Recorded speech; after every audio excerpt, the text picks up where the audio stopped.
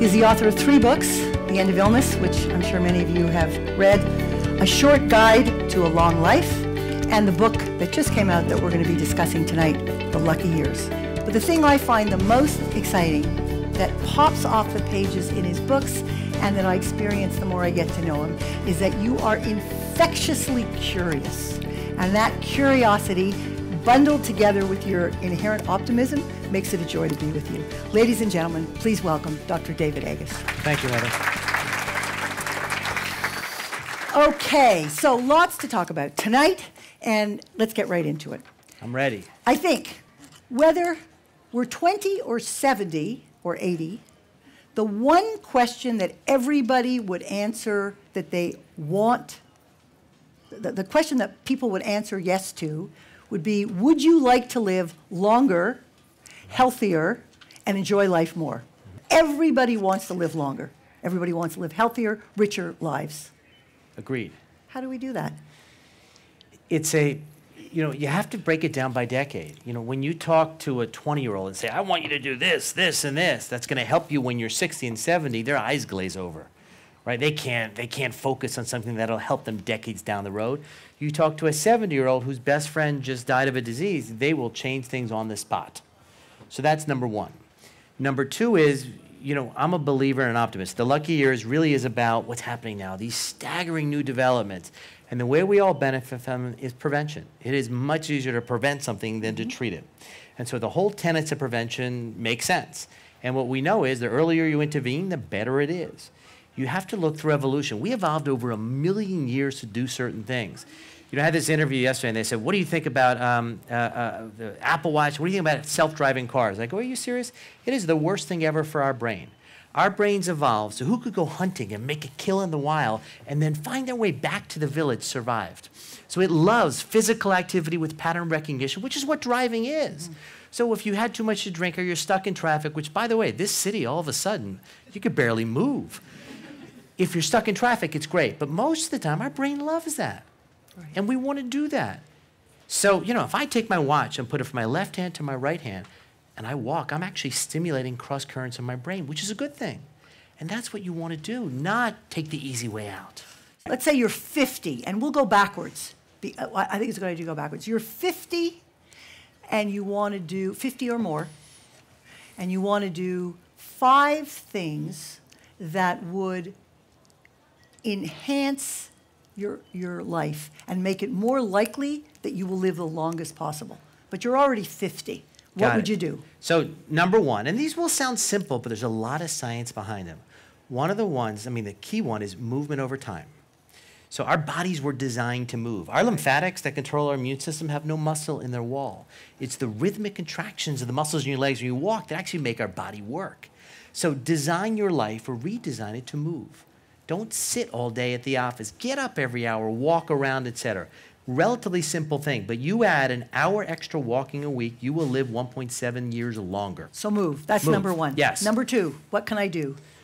So number two is know yourself.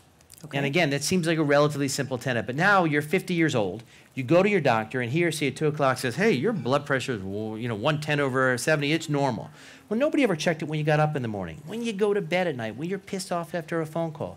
With enough data, error goes away. In today's era, it's not anymore going to go to the doctor and they collect your blood and your data. You collect your data at home and bring it in.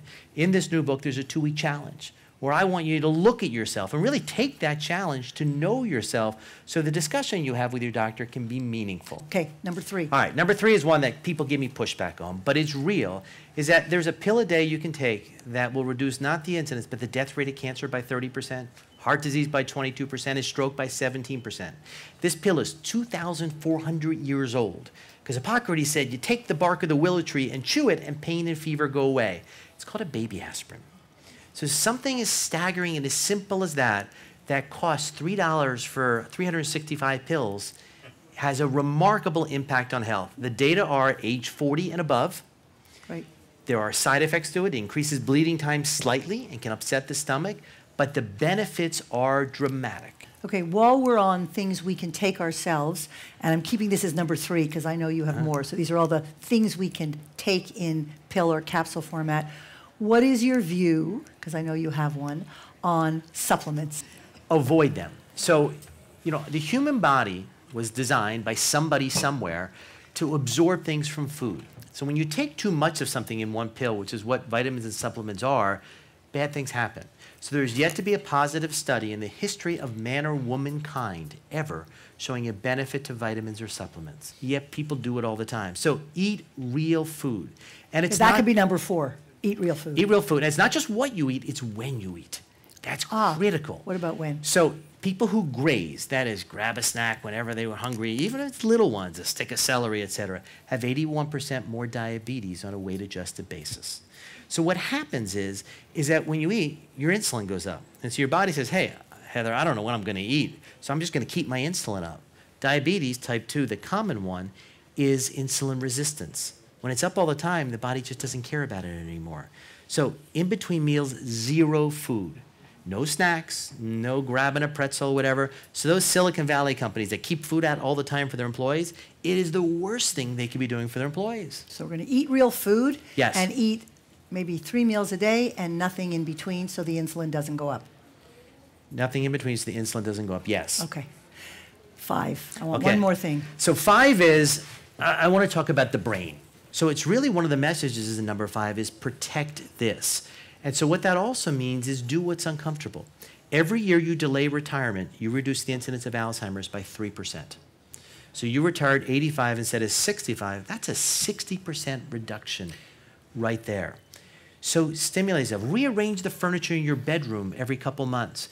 Really make your brain work differently. Don't get it in a row. Don't ever drive the same route home from work every day.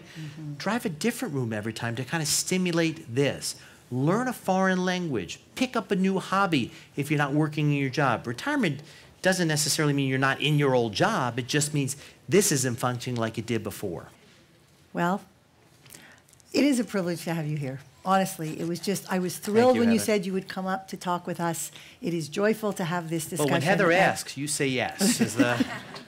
No, really, we thank you because this is just the beginning of, I know, what will be a longer journey for everybody else. Thanks, everyone, for coming up.